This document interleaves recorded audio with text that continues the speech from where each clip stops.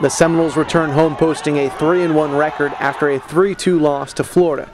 The first loss on the season was a learning experience. It's important to take care of small details at all times and not have any minor lapses at any point of the game. So that's probably one of our biggest takeaways. At this stage of the season, creating the chances, in my mind, is very important for us. And if we're getting chances, then as all the pieces and all the players get to know each other a little bit better and we become more precise with the ball, then our opportunity to score goals will continue to increase. So it's the margin is very, very small, and we just have to get better every day. If there's a silver lining to the loss, it was the 2 goals at the end of the game that the Seminoles were able to score. It shows that our team is resilient for sure, and that when we're really committed to making sure that we do handle the small details, then we can make stuff happen. It'd be easy for the team to just break down mentally and either lose 3-0 or worse.